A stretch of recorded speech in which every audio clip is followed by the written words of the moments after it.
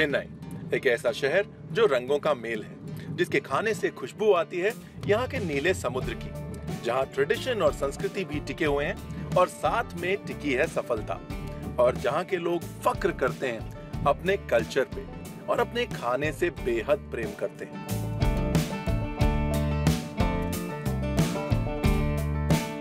When you're in Chennai, eat as Chennai eats, and Chennai eats some amazing breakfast. और breakfast के लिए छोटी छोटी दुकानें जिन्हें लोग कढ़ाई भी कहते हैं। Uncle, this here, can I get breakfast? Okay, please you come. Inside? Inside, please. Oh, nice. Lovely, sir. Thank you very much. Thank you. ये बड़ी खराब आदत है बावर्चियों की कि जहाँ किचन देखते हैं, किचन के अंदर घुस जाते हैं। This shop is general Window shop. window shop. General kadai. General kadai. General kadai. So I'm doing my part of being a good Indian, learning all languages. But being a good Indian also means having a hearty breakfast.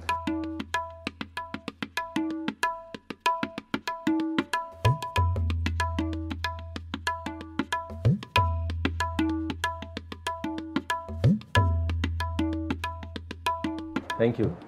Pongal, vada, idli, chutney, sambar. Now you know you are in Chennai. Yeah?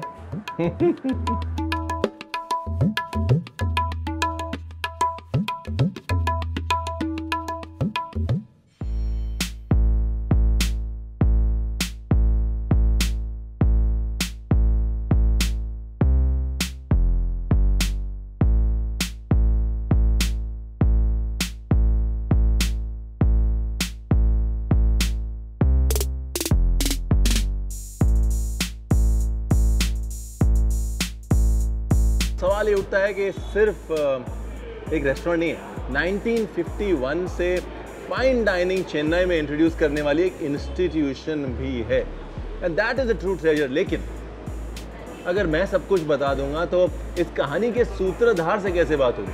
भाई, let's talk to somebody who has been a part of this story that started in 1951। मैं आपके लिए setting करके आ गया हूँ, already spoken to the manager, we are going to meet him very soon. फिलहाल very soon खाना खाते हुए, वेरी सून बहुत सारी भूख लगने वाली है।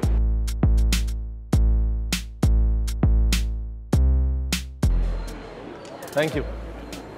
It's just that we have so many misconceptions about chicken 65 outside of Tamil Nadu. We have it boneless, we have it cut into small pieces.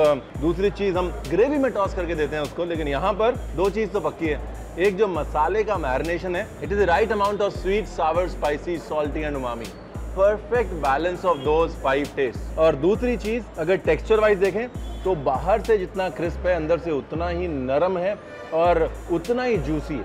And for me that's why it stands out. It stands out because it is a perfect dish that encompasses great textures and great test.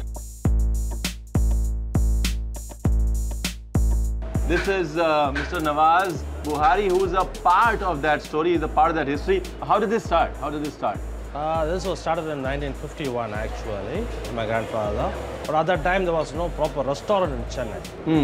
To be frank, this is the first restaurant to start in Chennai with the proper serving style, with the uniforms and everything. Now let's talk about the start. Chicken 65. It was introduced in the year 1965. That was on the 1st January. Because it has been introduced in the year 1965. It doesn't want to give the whole year name. Right. So you want the name to be crispy, like how the chicken is crispy, right? So it's just named as 65. Truly honored. Thank you. Thank you so much. Thank you. Yeah.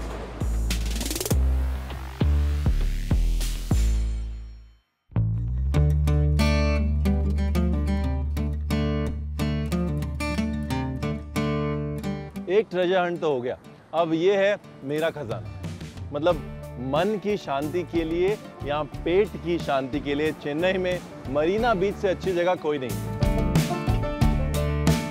The longest beach of our country and it serves the most amazing seafood. मतलब अलग अलग रंग का sea food, अलग अलग marinations में, और उसके बाद all you need to do is once you're at Marina Beach, have the seafood and go to sleep. तो चलें? नहीं, सोने नहीं, सी फूड खाने।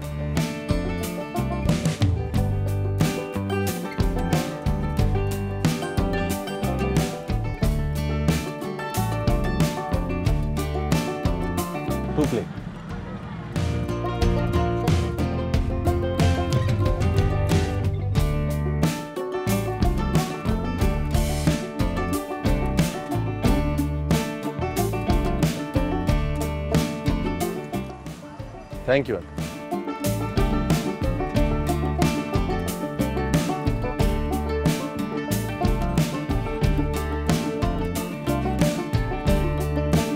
The Chennai of today, the Madras of yesterday, और उससे पहले बहुत सारे fishing villages का एक जमावड़ा.